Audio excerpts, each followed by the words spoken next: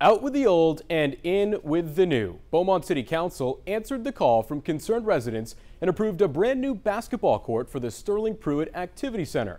The old one is deteriorating and it has some safety concerns. Good evening, Southeast Texas. I'm Cameron Seibert. The floor was put down 15 years ago, and Councilman A.J. Turner says the upgrade is well past due. 12 News reporter Ebony Coleman spoke with the councilman about this new court. And Ebony, I understand he's wanted this for some time now. That's right, Cameron. For Councilman Turner, a new floor is personal. He coached youth basketball before taking office, and after years of local players asking for his help, he's finally able to give them what they've been deserving. A lot of the kids felt like the community didn't, or the city council didn't care because it hasn't been replaced in so long. This old court at Sterling Pruitt Activity Center in Beaumont is about to get a major upgrade. Soon, players will be showing off their skills on a brand new gym floor. Something Beaumont City Councilman A.J. Turner says is a long time coming. My second council meeting, I brought it up. And I literally advocated the entire year, even in budget season, and staff heard me, and enough council supported the recommendation, and everybody voted in favor, 7-0. The floor will cost the city $75,000, using money from a new Parks and Recreation budget. The design will feature the city of Beaumont's official colors. As a former youth coach, Turner says it means just as much to him as it does to families in the community. It got to the point where the kids were literally sliding on the floor while they were trying to play ball.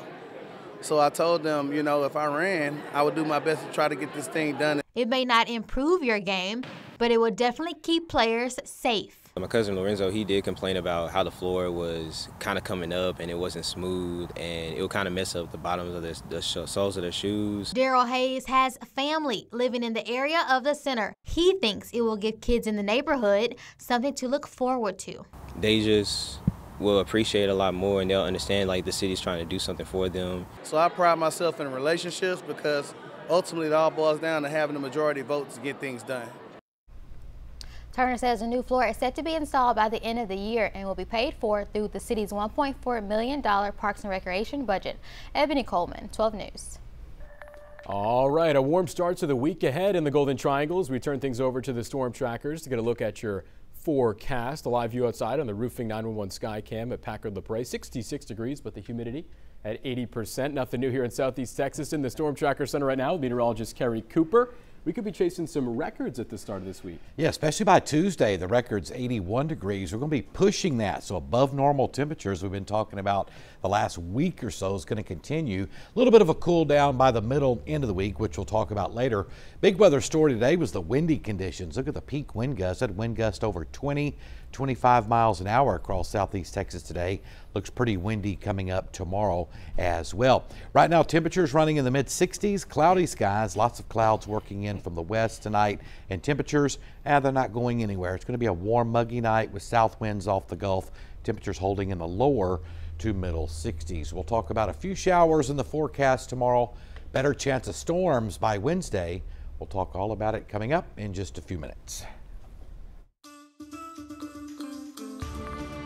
We turn now to continuing coverage on a home eviction turned shootout Saturday in Call, Texas. Newton Police Chief Will Jackson is on bed rest tonight after a bullet connected with his bulletproof vest. That bullet hit the chief in his back and pierced his skin, causing a minor injury. He spent the night at St. Elizabeth Hospital in Beaumont, and he tells 12 News he was released this afternoon. While he rests at home, these two suspects are at the Newton County Jail. Elsie Gosey and Betty Richards refused to be evicted Saturday and instead opened fire on police. They now each face a charge of attempted capital murder of a peace officer.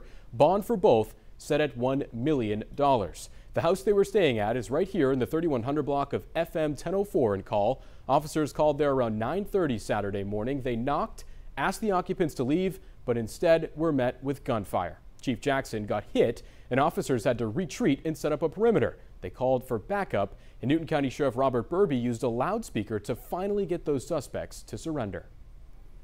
The job that the officers do out there every day, putting their lives on the line and everything, it is something that people take for granted, but it's something that we do every day.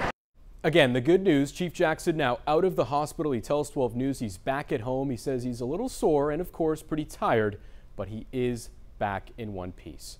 A teenager from Louisiana facing charges tonight after he crashed a stolen truck in Beaumont. Around 3:30 this morning, Jefferson County deputies were called about a suspicious person in the Finette area.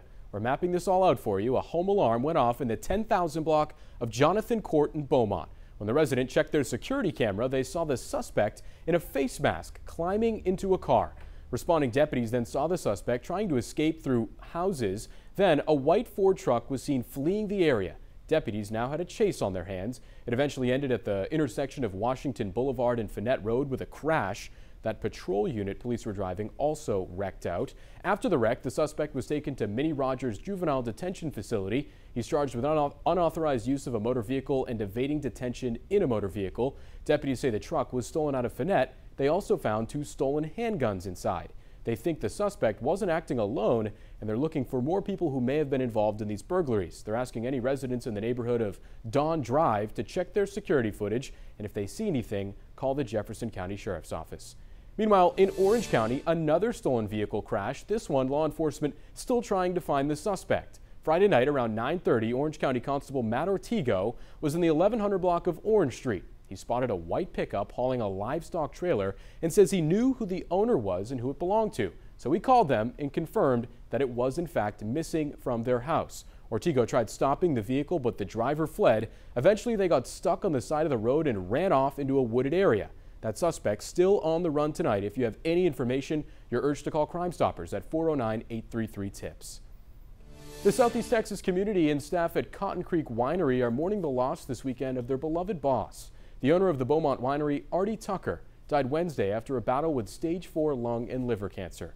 Longtime Cotton Creek employee Derek McWilliams took to Facebook to describe his boss and good friend. He calls Tucker a, quote, mastermind of all wines, ciders, and much more. 12 News spoke to Derek Williams at a fundraiser for Tucker back in February of last year. It just shows how much they are well respected and loved in this community. And it's very overwhelming, and I'm very blessed to be a part of it. Winery staff shared their gratitude on Facebook, thanking the community for kind words and condolences as they continue to navigate a difficult time. They do plan to keep the winery open and alive in his honor. Cotton Creek planning to be closed Friday, January 20th, so the staff can attend Tucker's memorial. That service at Broussard's Mortuary in Beaumont. It starts at 6 o'clock. Memorial contributions can be made to the American Cancer Society or the MD Cancer Center for Research.